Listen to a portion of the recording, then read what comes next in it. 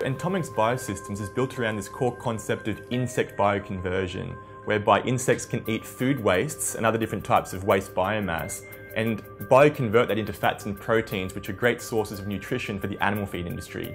Here at Entomics, very specifically, we focus on enhancing and tailoring these insect-derived feeds to create functional benefits for certain targeted applications.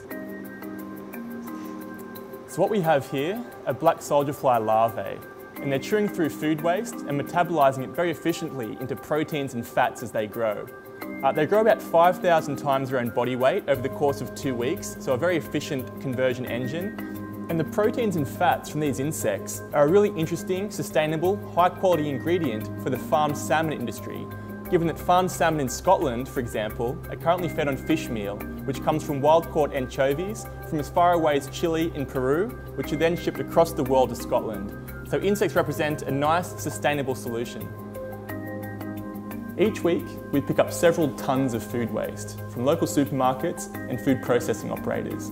We feed the insects different recipes under controlled conditions and test for differences in growth rates and end nutritional profiles.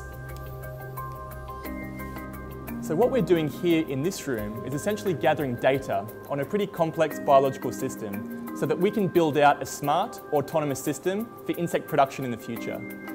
So Entomics Biosystems is an insect biotechnology company, and it was formed by a couple of University of Cambridge students a few years ago, and it really was one of those stories where we came together basically at the pub over a pint talking about weird ideas. And the team actually has members from the Department of Biochemistry, from engineering, from the business school, so it really was a very diverse skill set, but it's one of those weird businesses which kind of needs that input from different disciplines.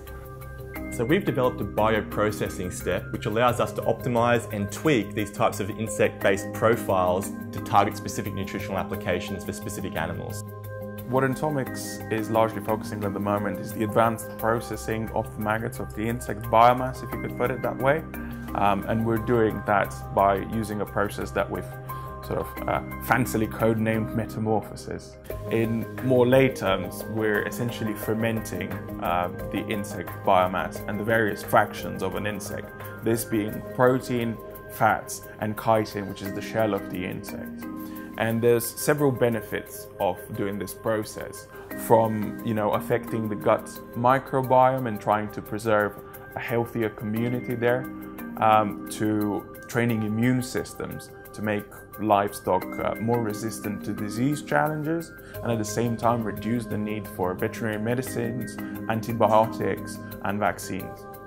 So right now we're doing a lot of work with partners like the University of Stirling, who are world-leading salmon aquaculture experts, to validate and test some of these products in the field. And it's a really interesting area in general, and there's so much potential in terms of other applications around insect biotechnology and using insects as a vehicle for creating high-value products and services. And as an example, we're also working on machine learning algorithms to try and track behaviours of insects during the production process and trying to understand really complex data sets in terms of how they behave and how we can actually optimise different types of engineering systems to address that.